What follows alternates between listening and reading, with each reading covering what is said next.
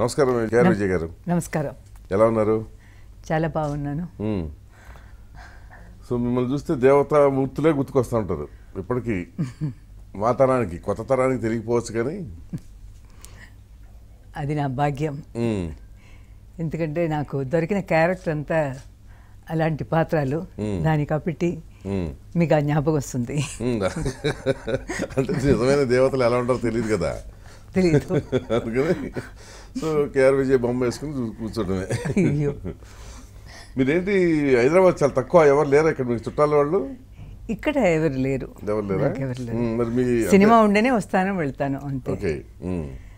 మీ అసలు పేరు దేవనాయిక? దేవనాయికి. సో ఆ పేరు తగ్గట్టుగానే దేవతా పాత్రలన్నీ వేసేసారు.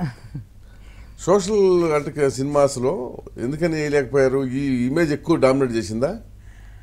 అలాంటివి ఏం లేదు, అంటే తక్కువ చేశారు, ఇవి ఎక్కువ అయిపోయినాయి కదా. ఇది కొంచెం ఇప్పుడు ఎక్కువ అయిపోయింది. అది నా వయసు పెట్టి అలాంటి పాత్రలు కాబట్టి అది కొంచెం పెరిగింది అన్నమాట. అంతే. అంతకుముందు అంతా ఫస్ట్ పిక్చర్ శ్రీకృష్ణ పాండవ్యం. అసలు ఫస్ట్ మీకు ఇలాంటి క్యారెక్టర్ వేయొచ్చు అని మీకు సజెస్ట్ చేసింది ఎవరు మిమ్మల్ని? దేవతా క్యారెక్టర్లకి ఫస్ట్ శ్రీకృష్ణ పాండవ్యంలోనే రుక్మిణి క్యారెక్టర్ కదా, అది నేను అనుకున్నది ఏం కాదు. వాళ్ళు వచ్చి అడిగారు, రామరావు సార్ గారు, చేశాను అంతే.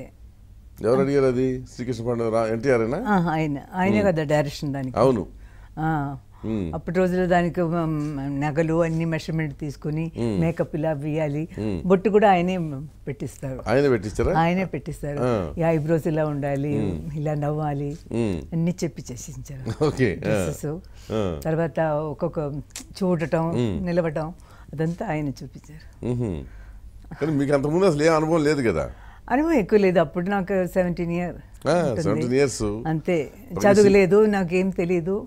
ఏదో డైరెక్టర్ ఏం చెప్తారో అది నేను చేస్తాను. ఎట్లా వచ్చింది అసలు అవకాశం సినిమాల్లో మీకు? సినిమాలు అంటే ముందు డ్రామాలో యాక్ట్ చేశాను. మా నాన్నగారు కొంచెం సినిమా మీద కొంచెం పిచ్చి. ఓహో, ఆయనకుందా? ఆయన ముందు సెకండ్ వరల్డ్ వార్లో ఆయన మిలిటరీలో ఉండేవారు. ఆ తర్వాత పెళ్లి చేసుకుని వచ్చారు. నాకు అమ్మతో పుట్టిన వాళ్ళు 5 brothers, అంకుల్స్, వాళ్ళంతా మిలిటరీ, ఎయిర్ ఫోర్స్, అక్కడే కలిశారు నాన్నగారిని. అలాగ వచ్చిన బంధం ఇది. ఆ తర్వాత ఆయనకి ఎప్పుడు చూసినా నన్ను ఆర్టిస్ట్ చేయాలి ఆశ. దాని మీద చిత్తూరు నుంచి కేరళ వచ్చారు. కేరళ నుంచి అలా తిరిగి పళనిలో వచ్చి అక్కడి నుంచి ప్రారంభమైంది. అక్కడి నుంచి కొన్ని డ్రామాలన్నీ చేశాను. తర్వాత టెలివిజన్ ప్రోగ్రామ్ చేశాను. ఆ టెలివిజన్ ఫస్ట్ మందిరా వచ్చింది, తర్వాత ట్రిచి, అలా ఒక్కొక్క చోట చేసి తర్వాత చెన్నై వచ్చాము. తర్వాత ఆ ప్రోగ్రామ్ అక్కడ చేశాను. మొదటి రోజు ఒక ఫంక్షన్ కోసం జమిని గారు వచ్చారు. ఆ ఎగ్జిబిషన్ అక్కడే ఆ షో జరిగింది. వచ్చిన వెంటనే ఆయన ప్రిసైడ్ చేసి చెప్పారు, ఈ అమ్మాయి బాగుంది, చూడడానికి పెద్ద హీరోయిన్గా వస్తుంది అన్నారు. అప్పుడే చెప్పాడు ఆయన. అప్పుడు నాకు ఒక 13-14 ఉంటుంది. చెప్పి 1 year 2 year అయి ఉంటుంది. అప్పుడే నాకు సినిమా ఛాన్స్. సో తమిళ్లో ఫస్ట్ సినిమా కర్పకం కదా? కర్పకం. తెలుగులో కూడా వచ్చింది తోడునీడ. అదే. సో అది జమిని గణేష్గా హీరో. అవును.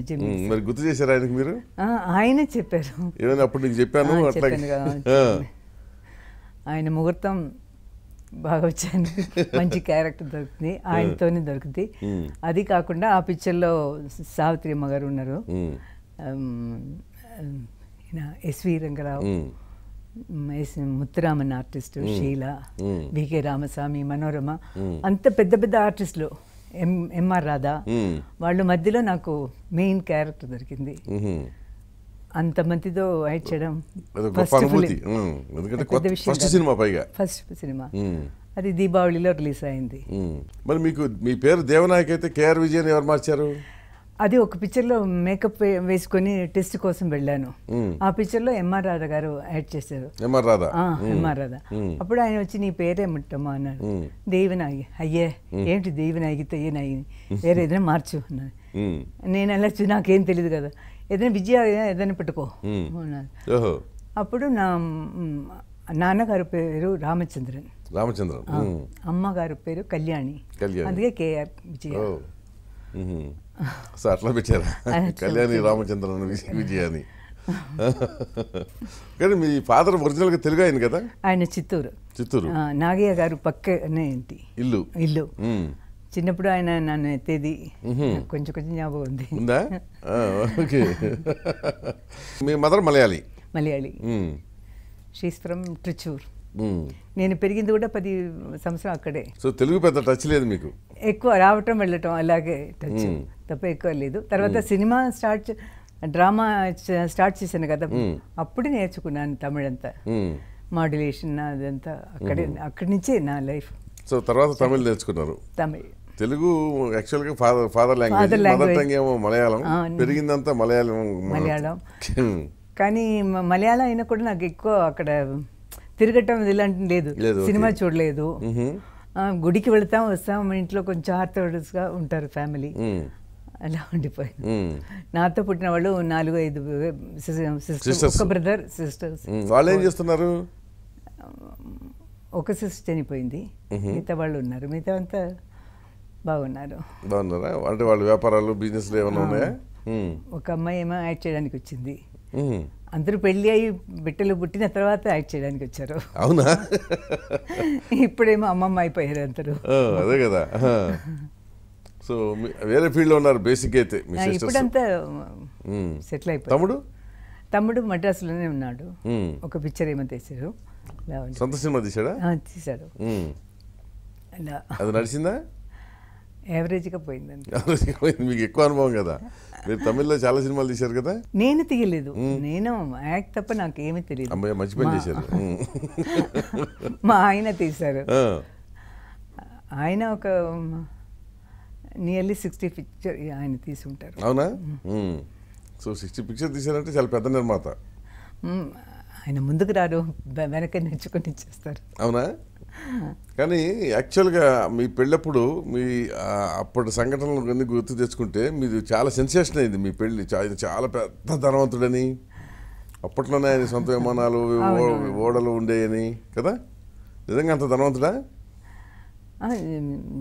నాలాగే కొంచెం కష్టపడి తర్వాత పైనకి వచ్చాను. అదే కానీ మంచి మనసు, మంచి మనిషి. సో సొంత విమానం ఉండేది అప్పుడే కొన్నారు, షిప్, విమానాన్ని, హోటల్స్ అదంతా ఉండేది. ఇప్పుడు కొన్నాయా? లేదు, చూడడానికి హోటల్స్ కూడా అన్ని ఇచ్చేసారా? సెటిల్ చేశారు. అంటే అది లవ్ మ్యారేజ్ మీది?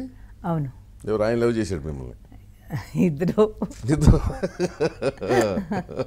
ఆయన ఒక పిక్చర్ చేశారు, బాలాజీ గారు ఫైనాన్స్ చేసి, అందులో మేము ఇద్దరు కలిపాం. మీరు పార్ట్నరా? నేను పార్ట్నర్, నేను యాక్ట్ చేశాను. ఆర్టిస్ట్ బాలాజీ గారు ఉన్నారు కదా, అవును, మోహన్ లాల్ మామగారు, ఆయన పిక్చర్లు చేశాను. అక్కడి నుంచే పరిచయం అయింది. వేలాయుధం. సో మీరే ప్రేమించారు అయితే? ఇద్దరు. ఓకే. సో మీకు ఒక పాప. అప్పుడు మంచి మార్కెట్లో ఉన్న టైం, అందువల్ల పెళ్ళి బయట ఎక్కడ ఎవరికి చెప్పలేదు, దాచాం. కానీ దాచారు అప్పుడు కొంచెం 17 year old. అవును, చిన్నపిల్ల. ఒకరొకరు ఒక్కొక్క అభిప్రాయం చెప్తారు. అదే కలిసిపోయాం. కానీ 8 months ప్రెగ్నెంట్గా ఉన్నప్పుడు నన్ను సిలోన్ తీసుకువెళ్ళారు. అక్కడ ఫ్లైట్ నుంచి దిగేటప్పుడు ఎవరో క్లిప్ చేశారు ఫోటో, అది ఫ్లాష్ వచ్చేసింది. నెక్స్ట్ డే హనీమూన్ వచ్చారు, అలా బయట తెలిసింది. మీ ఇంట్లో వాళ్ళు గొడవ పెట్టలా? లేదు, ఒప్పుకున్నారా? అందరూ ఒప్పుకున్నారు. ఎందుకంటే ఆయన మంచి మనిషి, ఎందుకు అట్లని కాదు, అప్పుడే మీరు సంపాదించడం మొదలు పెట్టారు కదా. అది కొంచెం కొంచెం అన్నీ ఉన్నట్టు ఉంటుంది, అది యాసిఫ్షియలే కదా, అది పెద్ద ప్రాబ్లం కాదు. అంటే మీరు అంటే ఇండస్ట్రీలోకి వచ్చి ఎన్ని సంవత్సరాలకి మీరు పెళ్లి చేసుకుంది? 2 years అంతే. 2.5 years. తర్వాత పాప పుట్టిన తర్వాత చేయాలా వద్దా అని అనుకున్నాను. మా ఆయన అంతవరకు ఏం మాట్లాడలేదు. ఆ తర్వాత ఇంకా వెళ్ళి పని చూడు, నీ పని చూసుకో ముందు, ఇంట్లో కూర్చోవద్దు, భగవంతుడు ఒక మంచి జోలి ఇచ్చాడు, అది వదలవద్దు అని చెప్పారు. అందుకోసమే మళ్ళీ సినిమాకి వచ్చాను, మళ్ళీ స్టార్ట్ దేవర ఫిల్మ్స్ ఫస్ట్ మూవీ తర్వాత. సో ఒక ఫస్ట్ ప్రారంభ దశలోనే ఒక సంవత్సరంలోనే దాదాపు 10 సినిమాలు సూపర్ తీసేవాళ్ళు కదా? అవును, ఇయర్లో 10 సినిమాస్ ఫినిష్ చేశాను. అందరూ 10 ఇయర్స్ అయినప్పుడు 100 ఫిల్మ్స్ అయింది. 10 ఇయర్స్కి ఫస్ట్ 10 ఇయర్స్కి తర్వాత స్లో అయిందా? లేదు, ఆ తర్వాత 200 నెక్స్ట్ 200 మళ్ళీ 10 ఇయర్స్ తర్వాత ఒక 100 వచ్చింది. ఆ తర్వాత కొంచెం తగ్గింది. మొత్తం 300 కదా? కాదు, పైన ఉంటుంది, ఇంకా పైన 400 500. కానీ ఫస్ట్ డైరెక్టర్ 100 పిక్చర్, 200 పిక్చర్ అతనే, 300 పిక్చర్ ఆయన చేశారు. అవునా? అలా వచ్చింది, అదొక పెద్ద అదృష్టం. పీక్ లో ఉన్నప్పుడు పెళ్లి చేసుకున్నారు, బాగానే ఉంది. కానీ మళ్ళీ ఆ తర్వాత చాలా మందికి ఇంతవరకు ఎవరికి కూడా సినిమా ఇండస్ట్రీలో పెళ్ళైన తర్వాత మళ్ళీ అంత పీక్ వెళ్ళా ఎవరు, అవకాశాలు తక్కువ వచ్చింది. కానీ మా ఆయన చెప్పారు, నువ్వు వెళ్ళి పని చేయాలి, కానీ అందరూ ఆఫీసులో ఎలా పని చేస్తున్నారు అలా నువ్వు చేసుకో. సండే చేయొద్దు, ఆఫ్టర్ 6 చేయొద్దు, మార్నింగ్ నుంచి సాయంకాలం వరకు చేయి. ఎక్కడ దూరం వెళ్ళినా కూడా, షూటింగ్ స్టూడియోకి వెళ్ళినా కూడా భోజనానికి ఇంటికి రావటం, కలిసి తింటాం. అలాగా ఒక ఇది పెట్టుకున్నాం. అప్పటి హీరోయిన్లతో పోలిస్తున్నప్పుడు మీరు చాలా అందగత్తే ఒక రకంగా. అప్పటి హీరోయిన్ మీ తరం హీరోయిన్లో మీరు అందగత్తే. అంటే మీరు నవ్వుకున్న ప్రత్యేకత నాకు తెలుసు. ఇప్పుడు ఎందుకంటే కేఆర్ విజయ్ అంటే నవ్వే గుర్తుకొస్తుంది. ఆ తర్వాత దేవతామూర్తులు అనుకోండి. సో మీకు బెస్ట్ కాంప్లిమెంట్ ఎవరు ఇచ్చారు ఫస్ట్ మీ నవ్వుకి? నవ్వుకి ట్రిచి వెళ్ళినప్పుడు అక్కడ ఇచ్చారు, ఫ్యాన్స్ అంతా కలిసి. తర్వాత అక్కడ జడ్జి ఎవరో వచ్చి ఇచ్చారు.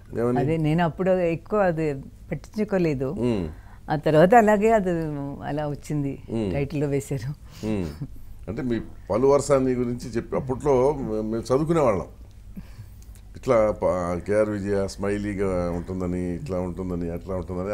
అప్పుడు సినిమా మ్యాగజైన్స్ లో బయట ఉన్నది ఏమీ తెలియదు కదా. అవును, స్టూడియో వెళ్తాను, పని చేస్తాను, వస్తాను, పడుకుంటాను. ఏదైనా మళ్ళీ టైం దొరికితే ఇంట్లోనే థియేటర్ ఉండేది, అక్కడే పిక్చర్ సినిమాలు ఎక్కువ అన్ని భాషలు చూసేస్తాను, అక్కడే భోజనం చేయడం. అవునా? అలా చాలా పిక్చర్స్ చూసాను. అలా అది కాకుండా బయట నాకు ఎక్కువ తెలియదు, బయట ప్రపంచం తెలియదు. 300 సినిమాలు చేశారు కానీ బయట ప్రపంచం తెలియకుండా గడిచిపోయింది. బయట వెళ్ళడం కూడా ప్రయోజనం లేదు, నాకేం తెలియదు కదా. అంటే చిన్నప్పుడు బాగా కష్టపడ్డారా? అంత కష్టం ఏం లేదు. ఏం లేదా? ఓకే, మీ ఫాదర్ బాగా చూసుకునేవాడు? అమ్మ సైడ్లో, ఫాదర్ సైడ్లో అన్నీ అంత బ్యాడ్గా ఏం లేదు. బ్యాడ్గా ఏం లేదు.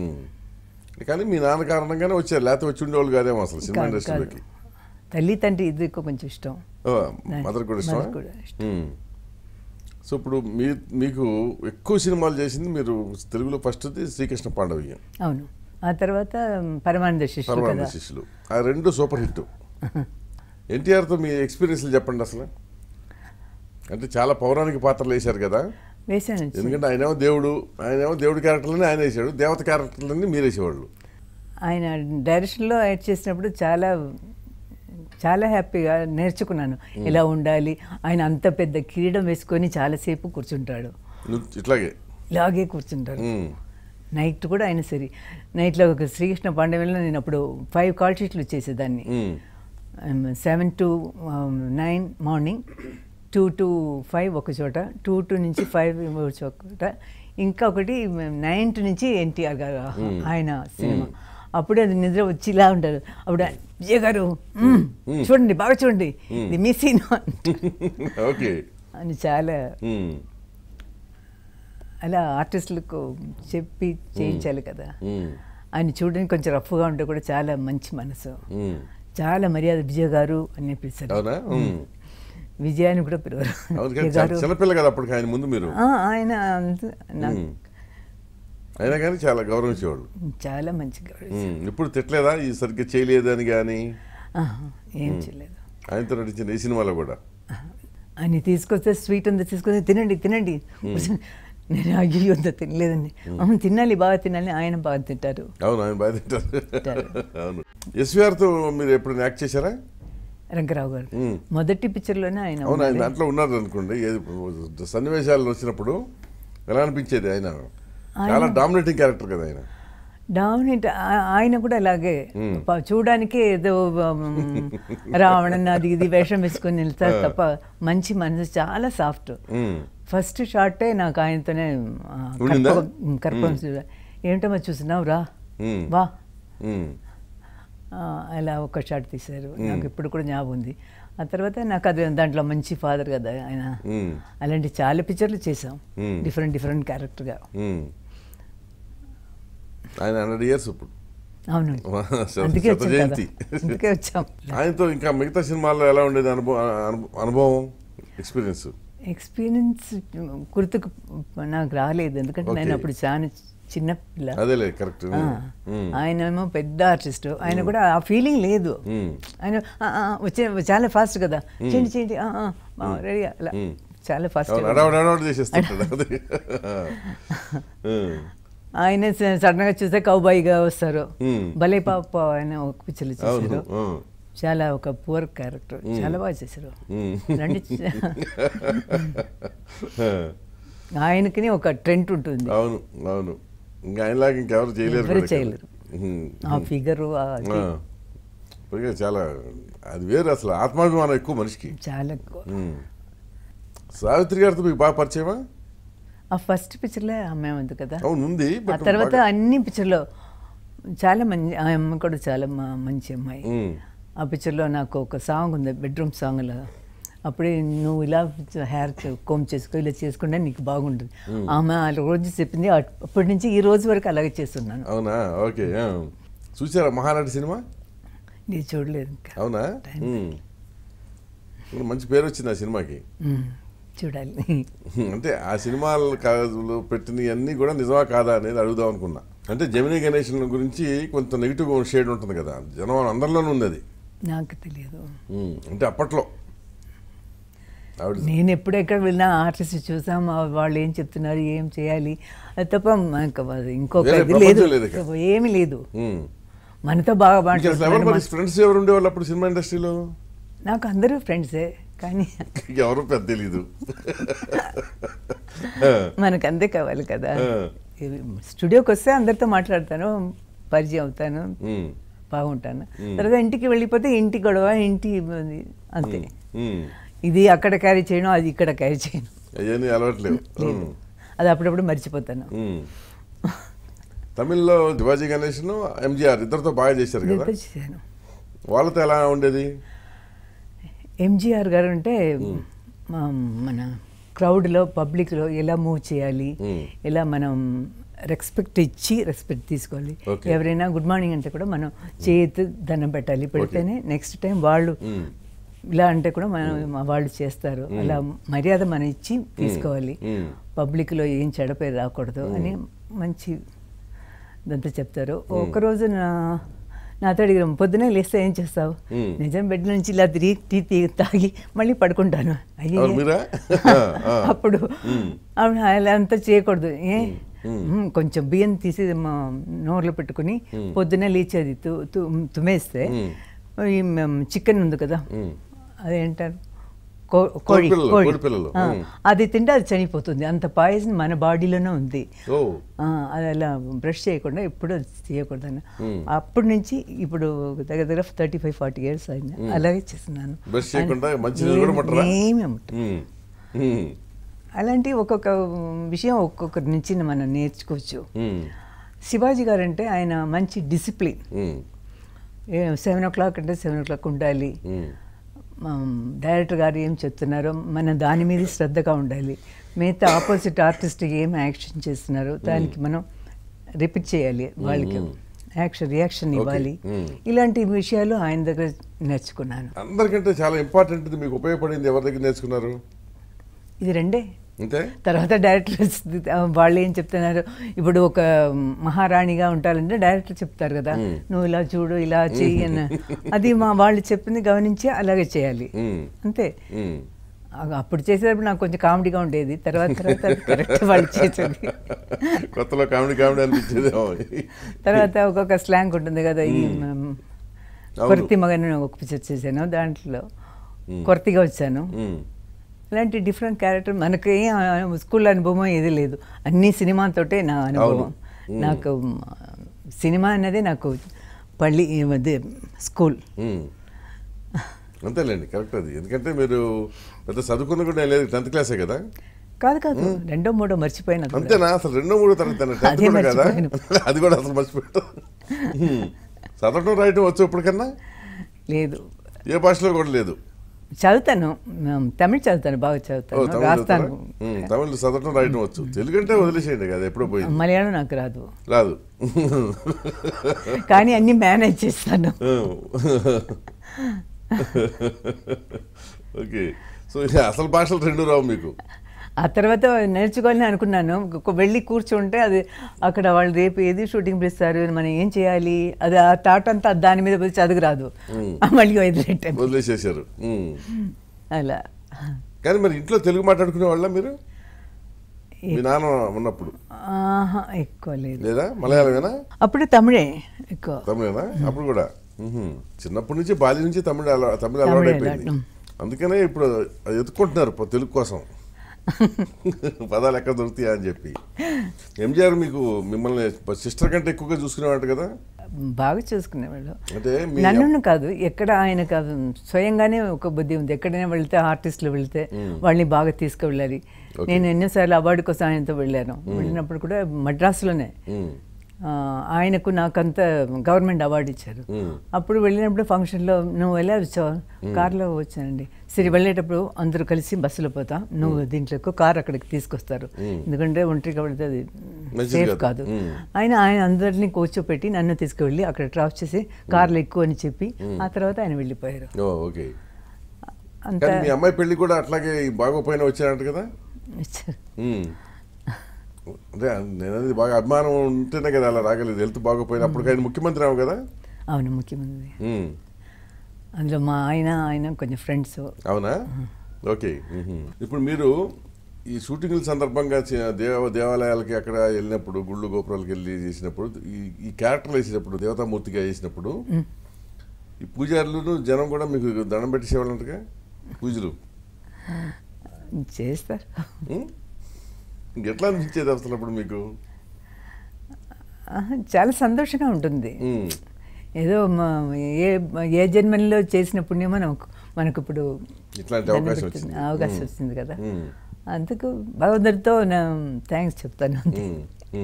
ఇప్పుడు ఈ విషయంలో మిమ్మల్ని కోడి రామకృష్ణ క్వశ్చన్ వేస్తున్నాడు. కోడి రామకృష్ణ చూడండి ఒకసారి. Ever green glamour queen Vijay గారు, హౌ ఆర్ యూ? ఫైన్. ఏం లేదు, ఒకప్పుడు మీరు యువతరాన్ని ఉర్రూతలొగించిన గ్లామర్, మీరంటేనే యువతరం వేరెత్తిపోయేది. తర్వాత మీరు సడన్గా ఒకప్పుడు అమ్మవారి క్యారెక్టర్ వేయడానికి ప్రతిదీ వచ్చారు. అంటే అమ్మవారంటే మీరంటే అమ్మవారు అని జనం నమ్మారు. అప్పుడు ఎలా ఉంది మీ ప్రవృత్తి? ఈ అమ్మవారి క్యారెక్టర్ గెటప్ వేసుకున్నప్పుడు మీ ఫీలింగ్ ఎలా ఉంటుంది అనేది నాకు ఎప్పుడూ అనుకుంటా. అంత గ్లామర్ క్వీన్ అమ్మవారి గెటప్ వేసుకున్నప్పుడు ఎలా ఫీల్ అయ్యారు? What is your emotion? Please tell me. చాలా హ్యాపీగా ఫీల్ అయ్యాను. ఎందుకంటే అదే చెప్పాను కదా, భగవంతుడు నాకు అలాంటి ఒక ఆపర్చునిటీ ఇచ్చారు. అది కాకుండా మంచి మంచి డైరెక్టర్ని ఇచ్చి వాళ్ళు దారిగా నాకు అలాంటి క్యారెక్టర్ నేర్పించారు, చెప్పించి ఇలా చేయమా, అదే నా అదృష్టం కదా. అందరూ పెద్ద పెద్ద డైరెక్టర్. చాలా రోజుల తర్వాత ఆయన చూస్తున్నాను. కొంచెం బయట రావట్లేదా? ఎక్కడ? అదే మద్రాసు వదిలేసి చెన్నై వదిలేసి బయట రావడం లేదా? వస్తున్నాను, ఏదైనా కావాలంటే వస్తాను, లేకపోతే ఊరికే వెళ్ళను. ఏదైనా గుడికి వెళ్తాను, ఇలాంటి ఏదైనా స్టోరీలు అది ఇది వింటాను, అలా నా టైం పాస్ అయిపోతుంది. ఏదైనా ఉంటే అవకాశాలు ఉంటే సినిమాల్లో చేస్తారు. అవును, అంతే. కానీ ఎందుకు ఇక చాలా అనిపించట్లేదా? బోర్ కొట్టట్లా? బోర్ ఏం లేదు. ఇప్పుడు చనిపోయే వరకు చేయాలి, మనం ఎంత వీలు అవుతుందో అది చేయాలి. ఓకే. అది భగవంతుడు ఇచ్చిందే, మనం ఎందుకు వద్దనుకోవాలి? అదే మా ఆయన చెప్పేది, ఏదో అందరికీ ఈ ఛాన్స్, నీకు చదువు లేదు ఏమి లేదు, అప్పుడు భగవంతుడు పెద్ద ఒక గిఫ్ట్ ఇచ్చారు, అది చెడకుండా ఎంత పని అవకాశం దొరుకుతుందో, ఎంత చేయాలని అనిపిస్తుందో అంతవరకు చేయన్నారు, అది చేస్తున్నాను. కానీ మధ్యలో చదువుకోమని నేను చెప్పలేదా మీ ఆయన? లేదు, చెప్పలేదు. చెప్పలేదు. చెయ్యాలనే చెప్తారు ఆయన. అప్పుడు పని మాత్రం చేయమన్నారు. సో అందుకని ఇక్కడ నటిస్తూనే ఉంటారు తప్పకుండా. ఎంతవరకు వీలైతే అంతవరకు. కానీ మంచి క్యారెక్టర్ అవ్వాలి కదా. ముందు రోజులంతా మంచి మంచి క్యారెక్టర్, దేవత పాత్ర అయినా సరే, మిగతా క్యారెక్టర్ సోషల్ అయినా సరే, మంచి కథలు ఉండేదాన్ని. ఇప్పుడు అంత మంచి స్టోరీస్ లేదు. ఇప్పుడు మీరు ఈ మధ్య కాలంలో సినిమాలు చూస్తున్నారా? టీవీలో వేస్తే చూస్తాను అంతే, థియేటర్కి వెళ్ళను. థియేటర్ కాదు, టీవీలో. టీవీలో అంత అన్ని సినిమాలు చూస్తాను. ఎట్లా అనిపిస్తుంది ఇప్పుడు సినిమాలు? ఇప్పుడు సినిమా చాలా ఫాస్ట్ అయిపోయింది.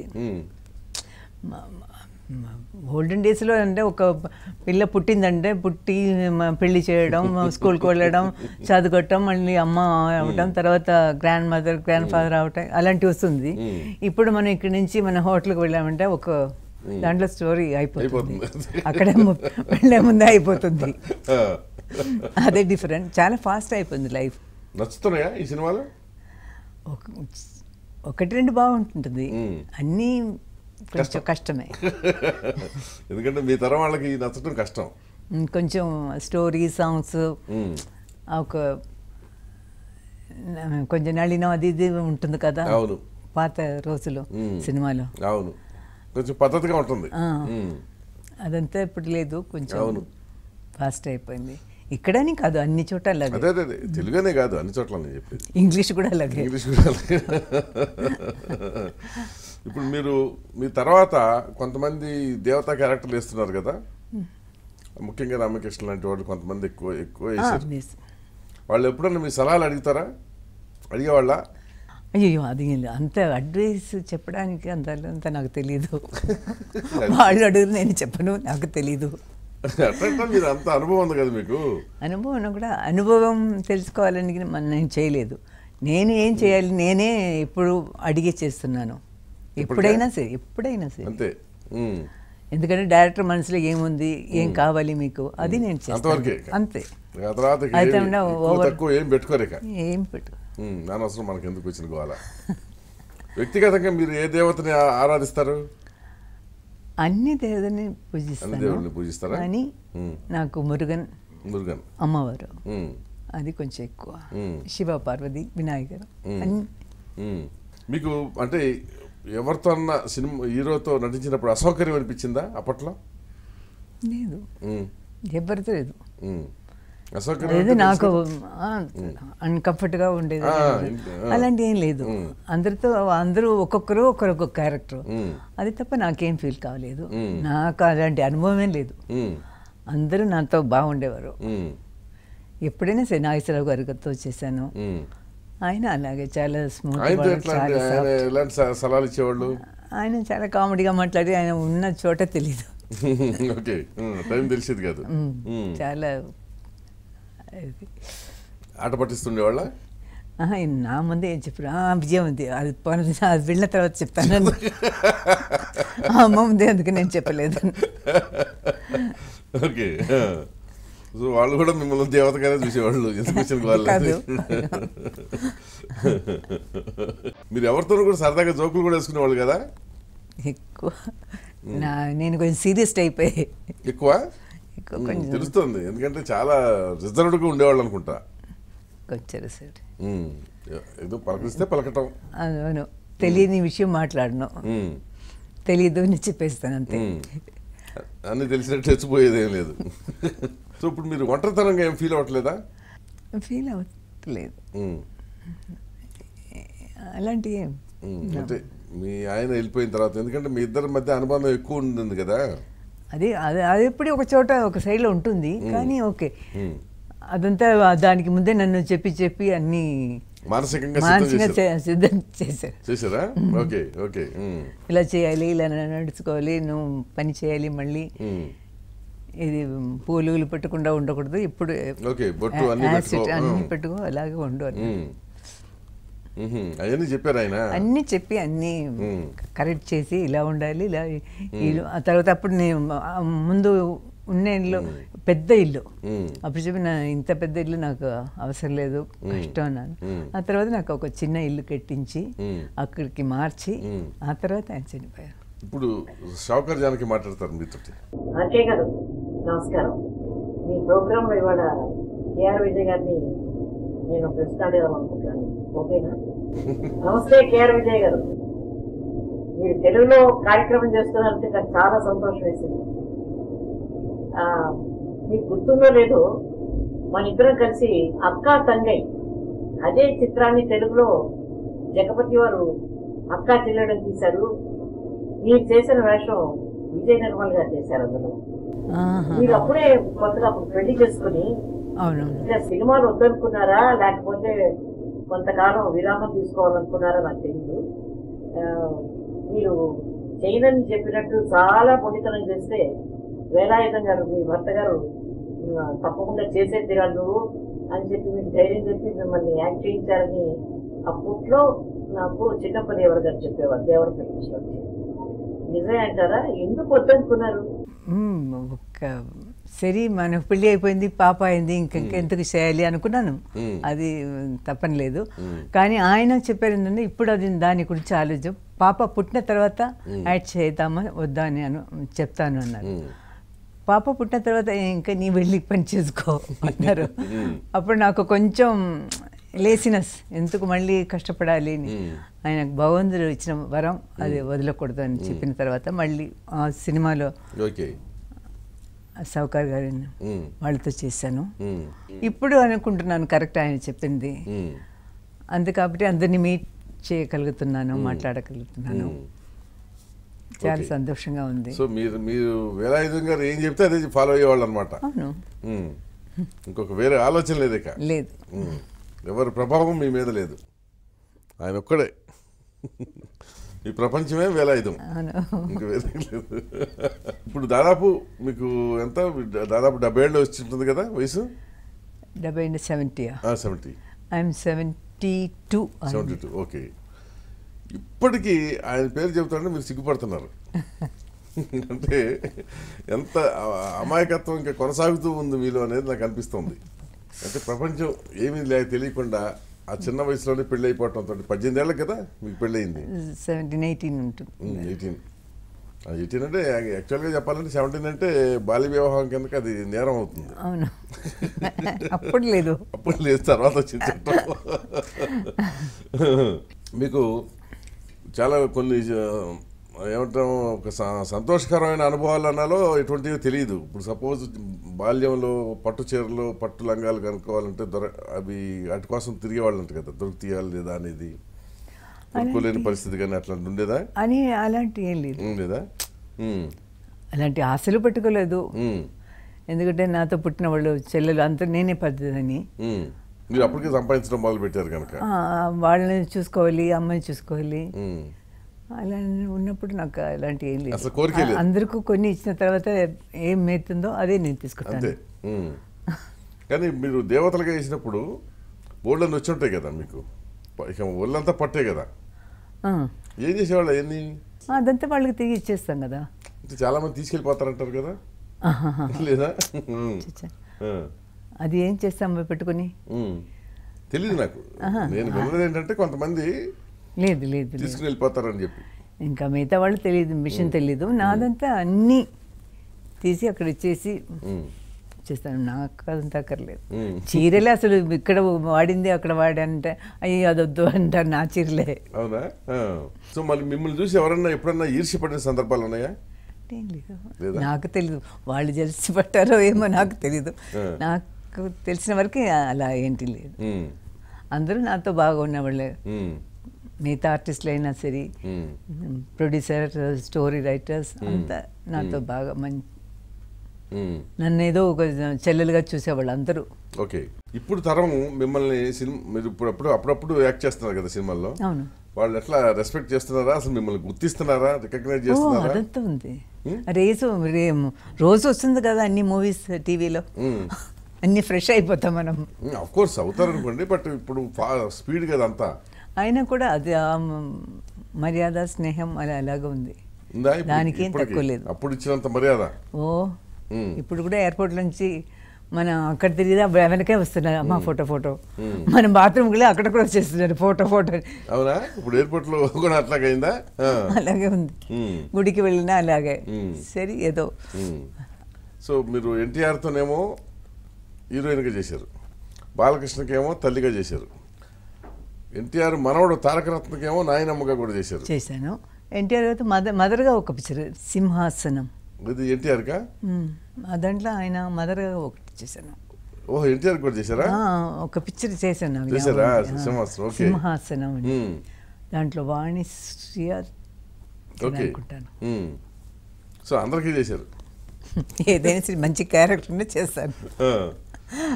అంటే 3 తరాలు. అంటే అదొక అంటే ఎక్స్పీరియన్స్ కింద కదా ఇవన్నీ. మీకు ఇండస్ట్రీలో ఇప్పుడు ఎండ్ ఆఫ్ ది డే మీకు మిగిలేదంటే ఒక సాటిస్ఫాక్షన్. అవును. మీకు అయితే మిగతా వాళ్ళ సంగతి వదిలేస్తే మీకు డబ్బు అనేది ఇంపార్టెంట్ కాదు. ఎందుకంటే ఉంది కనుక, మీకు చాలా ఆస్తి ఉంది కనుక. కానీ వృత్తిపరంగా మీకు ఏంటంటే సాటిస్ఫాక్షన్ కోరుకుంటారు మీరు, అంతే కదా. సో ఆ సాటిస్ఫాక్షన్ దక్కిందా? నేను చాలా సాటిస్ఫాక్షన్ ఉంటాను, ఉన్నాను. నాకేం తక్కువ లేదు, భగవంతుడి దయ వల్ల. అంటే వ్యక్తిగత జీవితంలో అంతా ఉంది. మంచి క్యారెక్టర్ దొరికింది, మంచి సినిమాలు దొరికింది, మంచి ఫ్రెండ్స్ సినిమాలు దొరికారు, అంత మంచిది. మంచి ఫ్రెండ్స్ అంటే ఎవరు మీ దృష్టిలో? అందరూ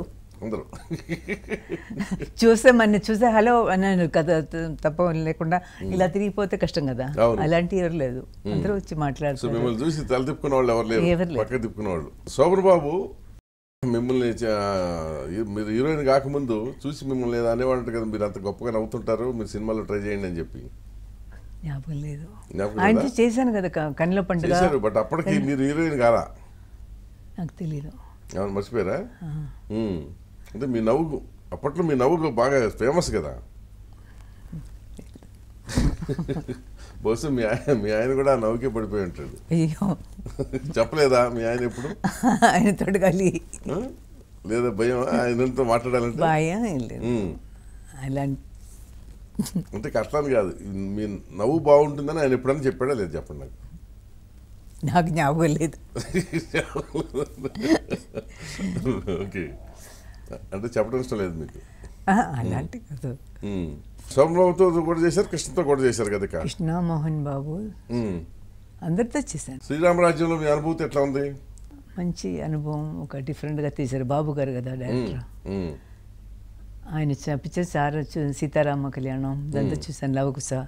అప్పుడే నాకు ఆయన డైరెక్షన్లో చేయాలని ఒక ఆశ ఉండేదాన్ని.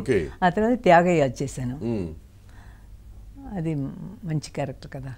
ఆ తర్వాత శ్రీరామరాజ్యం ఆయన ప్లాన్ చేసుకొని, ఆయన కూడా అలాగే ఇక్కడ వచ్చి ఇలా నిలండి, ఇలా చూడండి, ఇలా పెయింటింగ్లా బొమ్మలాగా, ఇదంతా చాలా బాగా చెప్పేవారు.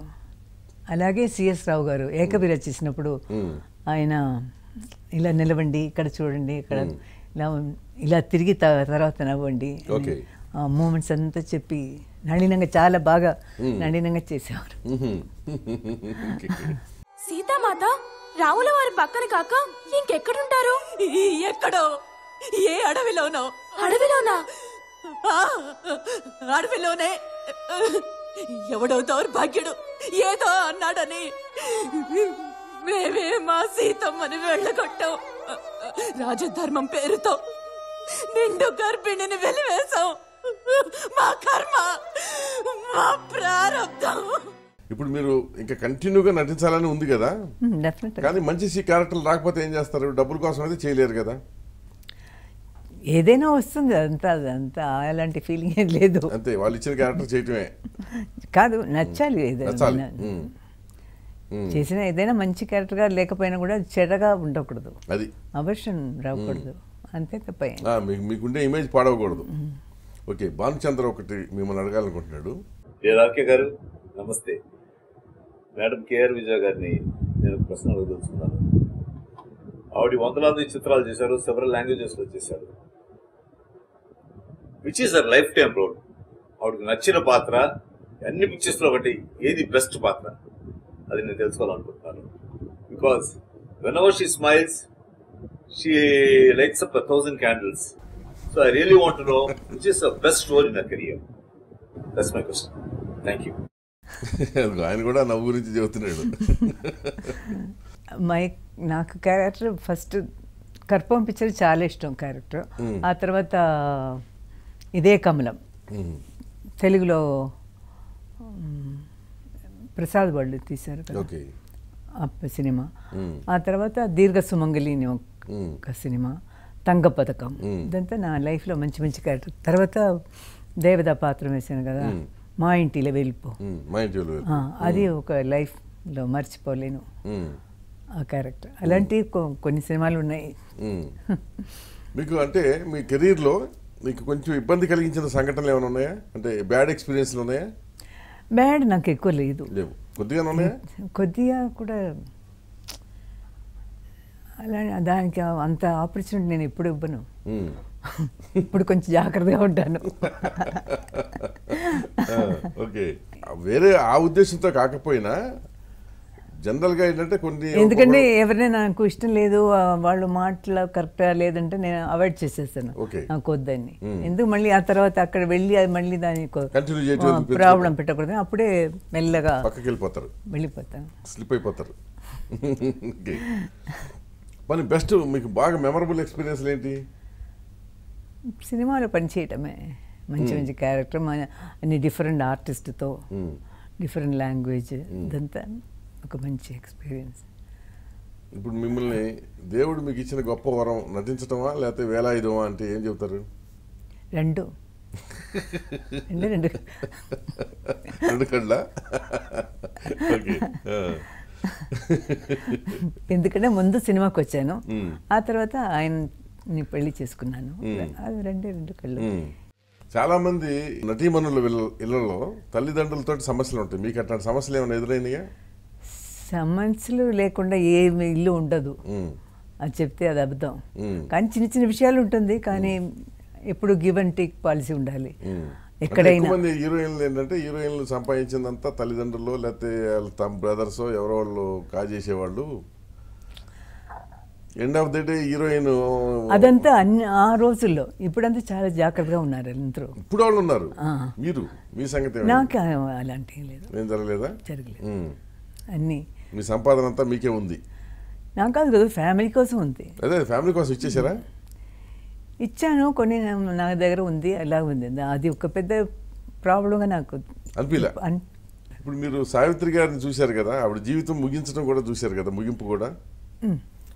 ఎంత బాగా ఎట్లా అనిపించేది మీకు అప్పుడు?